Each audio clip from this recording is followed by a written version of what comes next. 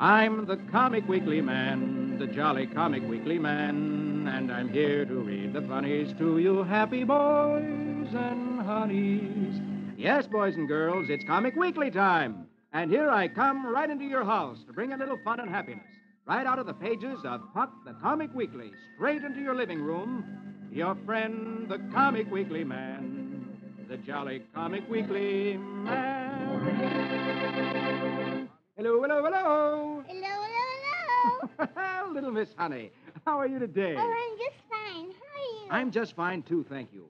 I've been in suspense all week. Well, why are you in suspense? Well, remember Captain Hook last week found out where Peter Pan's hideout is? Yes. And I'm just so worried whether he'll capture Peter Pan and all the boys and girls in Neverland. You know, I've been worrying about that myself. Well, could we please read the comics quick, fast now so we can find out right away? Puck the Comic Weekly? Yes. Very well, I'll read that in just a moment. But before I do, let's listen to this nice man.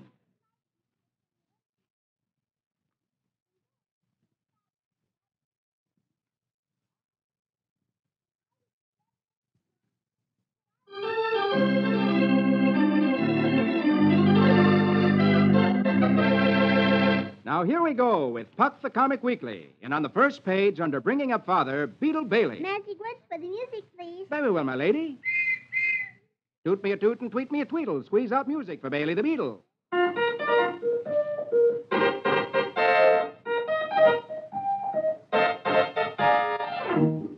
We're out at the army camp where Beetle and his friends are stationed.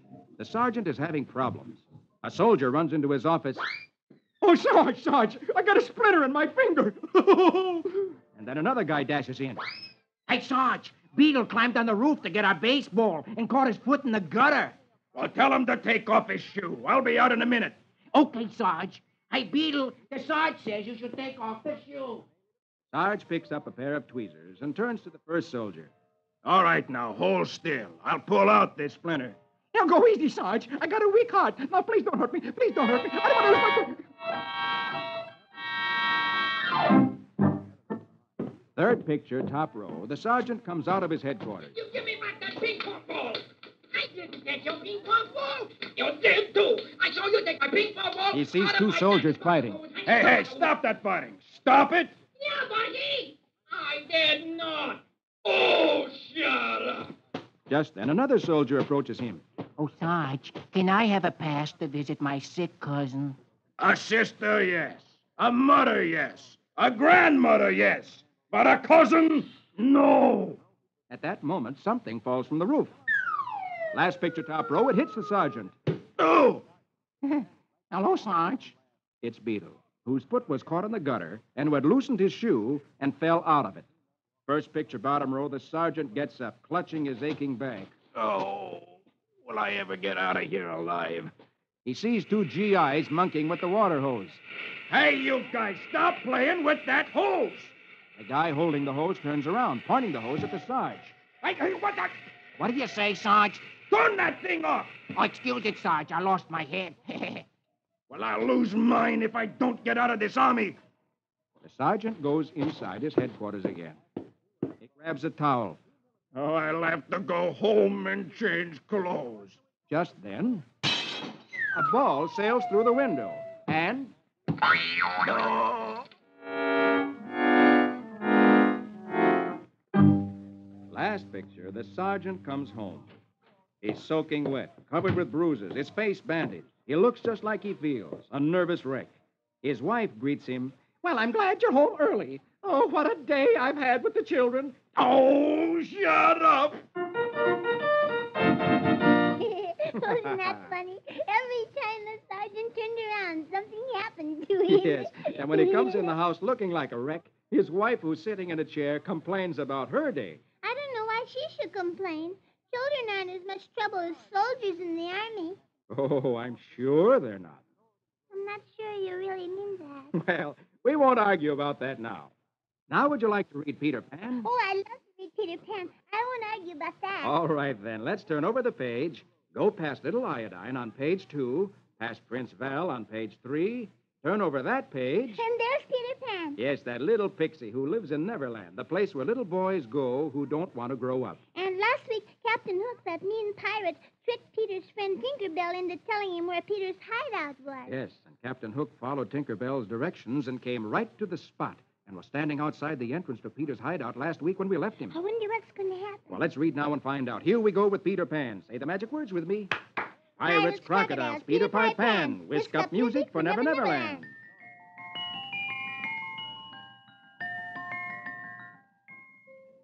Wendy has told her brothers, John and Michael, that it's time to leave Neverland and return home to London.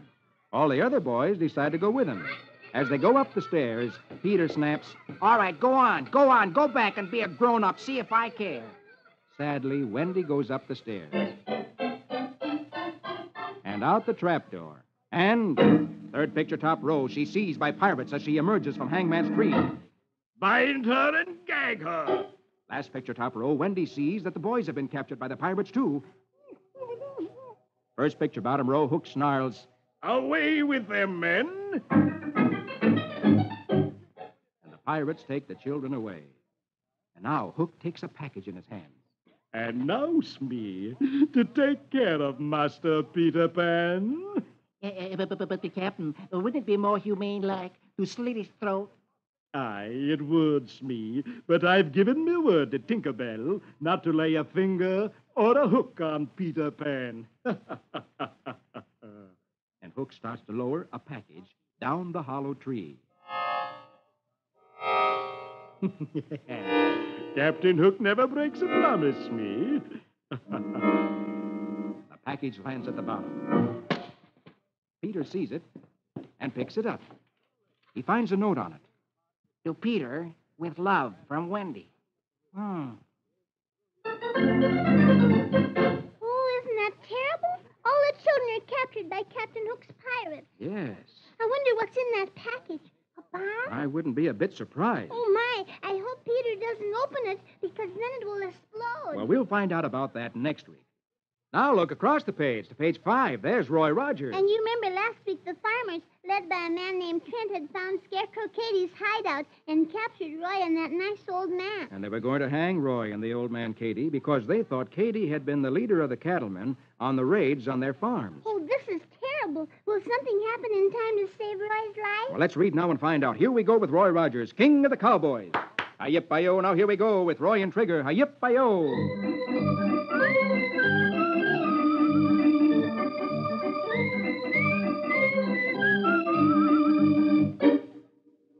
Two of the farmers hold guns at Roy and Katie's backs, making ready to hang them.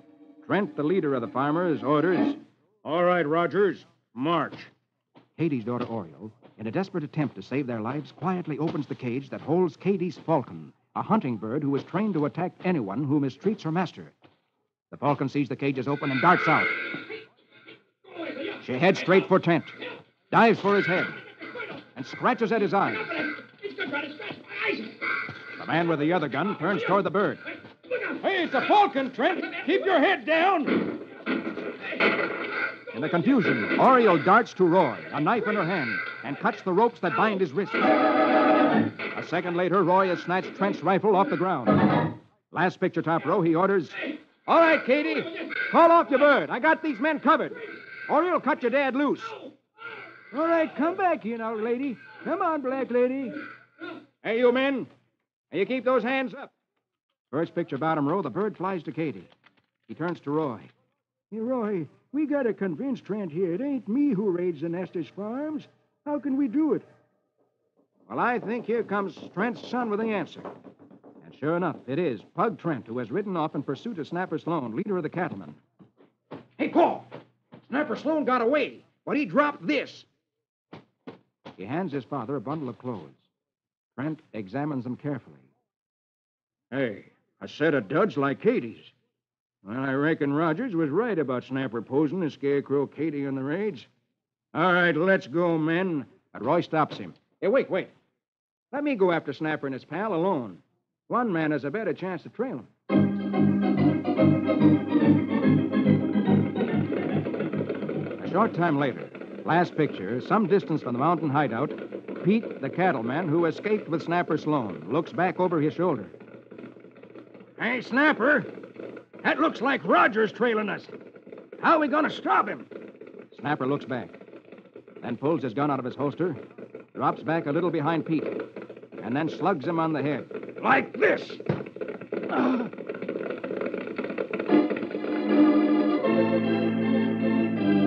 Oh, I'm glad that those farmers who attacked at Roy's hideout realized that Old Man Katie and Roy are not to blame for their troubles. So am I. But why did Snapper Sloan knock his friend Pete subconscious that way? Well, he hopes that Roy will stop to examine Pete's body. Oh, and then that'll give Snapper time to escape. That's what he hopes. Well, I wonder if it'll work. Well, we'll find out about that next week. Now let's go across the page, turn that page over, and there on page 7 is Donald Duck. Oh, my favorite, Donald Duckle. And I'll read your favorite right away. Here we go with Donald Duckle. Say the magic words with me. Squeeze 'em, squilly chicka-chack. Let's have music to fit a quack quack.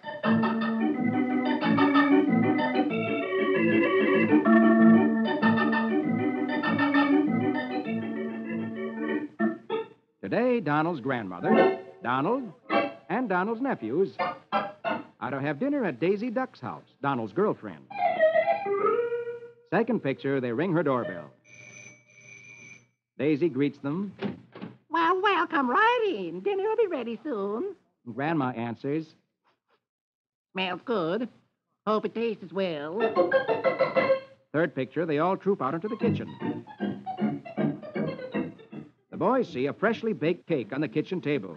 Dewey says, Oh, boy, chocolate. May we lick the frosting pan? Daisy answers, Why, sure, boys. whereupon Grandma says, Indeed not. Never a sweet before the meat. Remember? the boys turn around and stomp out of the kitchen. Donald shouts, Ah, where you going, boys? Home. We're being pushed around. Last picture, top row, Daisy opens the oven door to look at the turkey that is roasting. Grandma takes one look at it. Land's sake.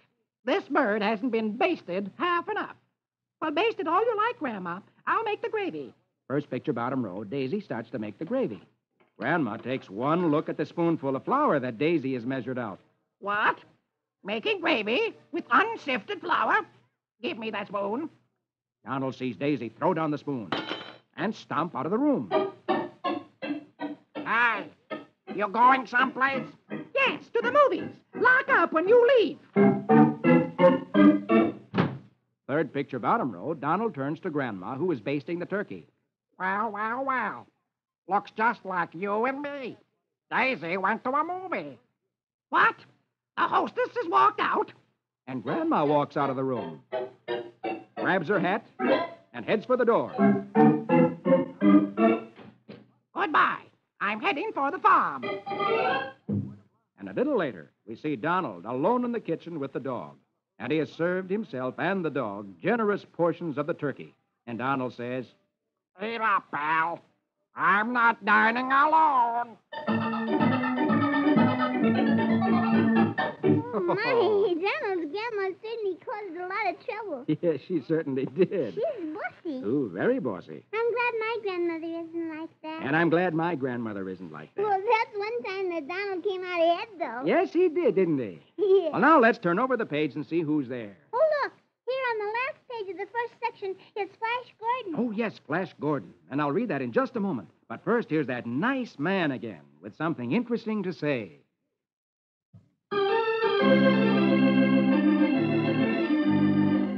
Now, here we go again with Puck the Comic Weekly. And on the last page of the first section, Flash Gordon. Magic words for the music, please. Very well, my lady. Rig-a-dig-a-doon-doon, Saskimatash. Let's have music for Heroic Flash. On the moon base, the space pirate Mark had slipped into the moon station when Flash was gone and captured Zarkov and Dale. Flash had hurried to the underground hangar, hoping to trap Mark. Not seeing him there, he's gone through the underground tunnel. As he enters the moon station from the tunnel, Mark steps out from behind a pillar, firing his electro gun. Flash stumbles backwards, firing his rocket pistol wildly. Mark runs forward. He slams the trapdoor shut and shouts to his henchman. All right, Gordon's trapped. He'll head for the underground hangar at the other end of the tunnel. Get over there fast and head him off. Last picture, top row. Flash recovers enough to dash down the tunnel into the pit where his rocket ship is. He grabs a dangling cable and swings himself upward toward the entrance of the cabin of his spaceship. As he climbs into the rocket, electro bolts from the pirates' guns beat a tattoo on the ship's hulls. First picture, bottom row. Flash slams the rocket's airlock shut behind him. One of the pirates shouts, "Bring up the moon tractor! We'll blast him with its cannon!" But before the pirates can unlimber their heavy weapon, Flash fires the starting rockets of his craft. The hasty takeoff is far from perfect. The ship lurches crazily as it rises from the pit, barely missing a crack up against the massive concrete wall. In the first few seconds of flight, Flash struggles desperately to bring his huge craft under control. Last picture, finally righting the ship. Flash sweeps around in a blazing arc.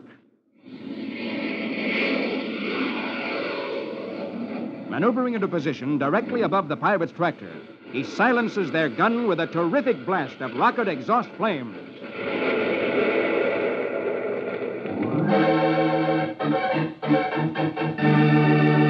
Oh, hooray, hooray! Flash has escaped from the pirates and he's in his own rocket ship now. Yes, you bet he is. And now he has a good chance to attack Mark and the other pirates with his ship. Yes, let's hope he does. Do you think he'll capture him next week? Well, I'm afraid we'll have to wait until then to find out. But we don't have to wait to read Dagwood and Blondie. And here they are on the first page of the second section. Oh, yes, I wonder what funny thing Dagwood will do today. Well, we'll find out right now. Here we go with Dagwood and Blondie. Ramafood, Ramafum, Zim Zam Zombie. Conjure me music for Dagwood and Blondie.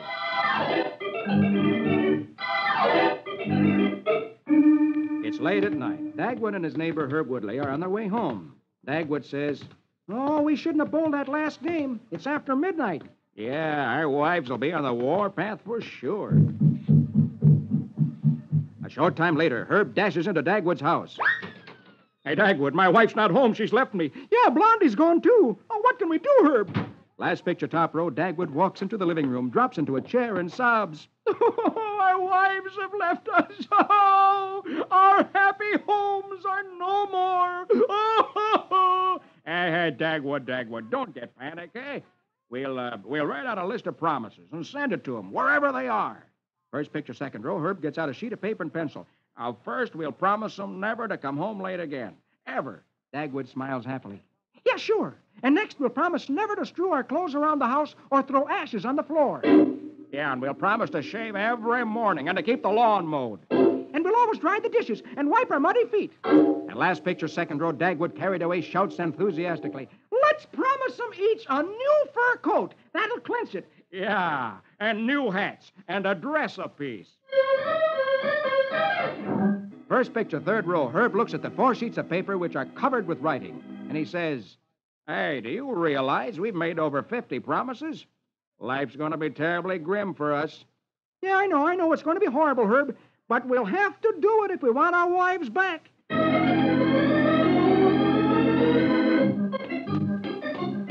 Second picture, third row, Blondie and Tootsie Woodley are on their way home. Tootsie Woodley says, "Oh, I didn't realize that second feature picture wouldn't be over until 1 o'clock. Blondie replies, Our husbands are going to be furious when we come in at this hour. They come up the walk to the Bumstead house. Open the door, and are met by Dagwood and Herb. Still standing in the door, Tootsie says, "Oh, we're very sorry. We admit we were wrong." We beg your forgiveness. Dagwood looks at Herb, and Herb looks at Dagwood. And they both go, "They've just been to the movies." First picture, bottom row, Dagwood stomps the floor in rage. "This is an outrage! Coming in at this hour?" And Herb clenches his fist. "You should be ashamed." Tootsie covers her eyes with her handkerchief to get ready to cry. Blondie looks at the table and says, What are these papers? Tootsie looks up and reads the first line, and the second, and the third. Why, it's a big list of promises to us. And Blondie is reading the last page. Fur coat. Hats. Oh, life is going to be a dream for us. Oh, we're lucky to have such wonderful husbands. And all the while, Herb, last picture, is staring at Dagwood with a frown on his face. And then he goes, "Herb, stop! Herb, stop!" But Herb has Dagwood on the floor and is throttling him. "I'll teach you not to get so panicky hereafter." Isn't that funny? Dagwood and Herb got so worried because their wives went home and they wrote out all those promises. And then when the wives come in, they don't have sense enough to put the papers in their pockets.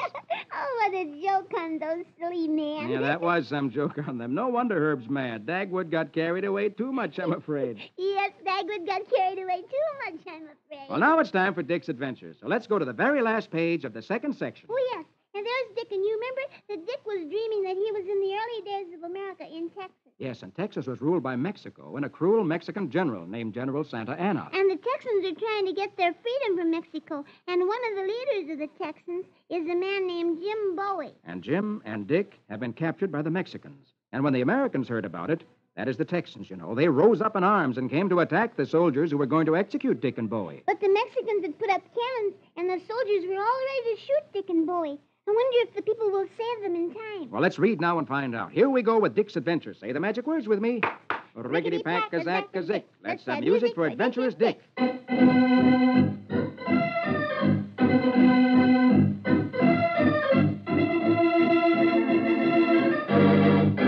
Dick and Jim face the firing squad. The officer raises his sword. Dick stares straight ahead, waiting for the click of the trigger, when suddenly... Caramba! Vamos! Vamos! Evadorio! The soldiers turn and start to run. Dick looks around. Hey, what's happened? Bowie smiles grimly. Take a look at the stone wall behind you, Dick. Dick turns around to see, first picture, second row, the wall alive with armed Texans who come leaping down and set off in pursuit of the enemy soldiers. Texas and liberty!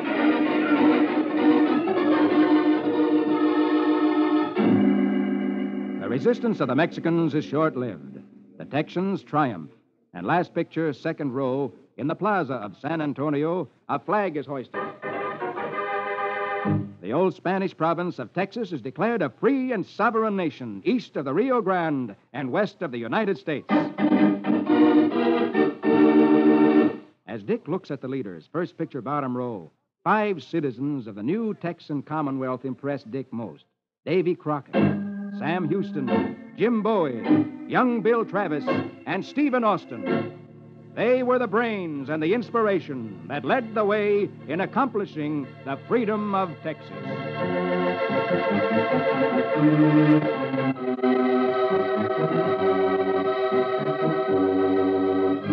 One morning, second picture, bottom row, Bowie wakes Dick up. Hey, bad news, lad. I just heard that General Santa Anna's government is setting up a big army to wipe us out. And last picture, with a few days' supplies, Dick and Bowie ride out to reconnoiter. They come to the Rio Grande, and there they stop and wait tensely. Oh, isn't it wonderful that the Texans arrived just in the nick of time? You bet they saved Dick's life. And made Texas free. Yes, they did. But I wonder if General Santa Anna is coming to attack, if they will stay free. Well, we'll find out more about that next week. Now look below Dick's adventures. There's Rusty Riley. Oh, yes. And I'm anxious to read that because you remember last week Rusty broke into the attic of the Dooley house and he found Miss Dooley was sick in bed and locked up there. Yes, she was locked up there by the man and woman named Mel and Trixie, who had told Rusty that they were the hired man and Miss Dooley. And when Rusty ran downstairs to call a doctor, just as he picked up the phone, Mel came in the room and caught him with the phone in his hand. I wonder what's going to happen to Rusty. Well, let's read now and find out. Here we go with Rusty Riley. Gallop and run till the road is dusty. Give us music for his horse and Rusty.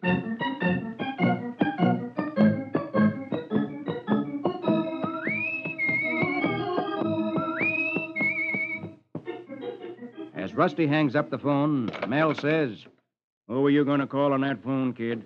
Well, I was just going to try to get a doctor for Miss Dooley. She's awful sick. So, you've been snooping up in the attic, huh? Well, that wasn't healthy.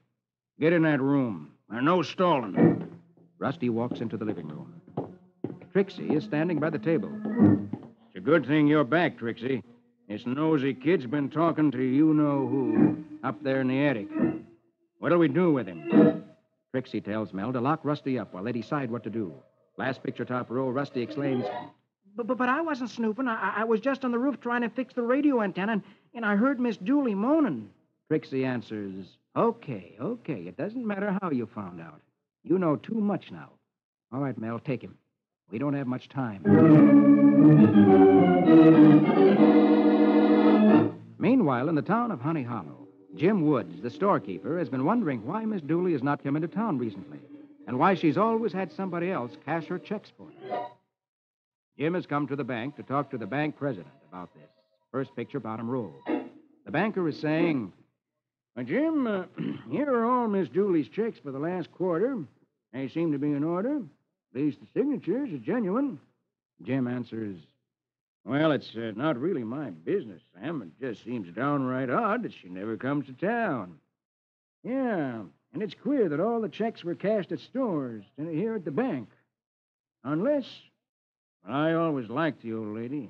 I'm really quite worried, Sam. Jim, let's take a little run out to Dooley's farm. Right, Sam. I think it'd be smart to pick up the sheriff on the way.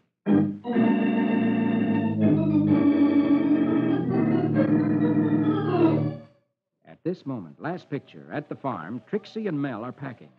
Trixie tells Mel that while she puts the stuff in the station wagon, he knows what to do with the old lady and the kid. That they should be out of the country before anybody finds them.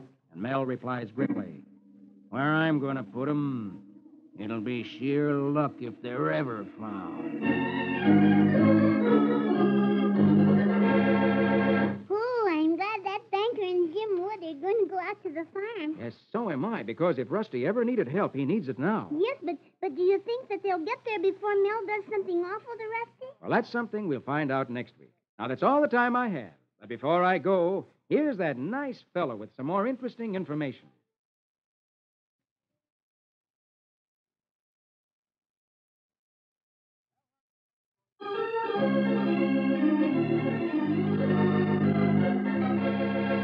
Well, honey, and all you boys and girls, I've got to go now. All right, Mr. Comic Weekly Man, but I'll be waiting for you next week. Okay, that's a date. And a date with all you boys and girls. Be sure to meet me with our little friend, Miss Honey, next week when I read Puck the Comic Weekly. For I'm the Comic Weekly Man, the jolly Comic Weekly Man. Be back to read the funnies to you happy boys and honeys. Don't forget, boys and girls, see you all next week. Your friend, the Comic Weekly Man, the jolly Comic Weekly Man.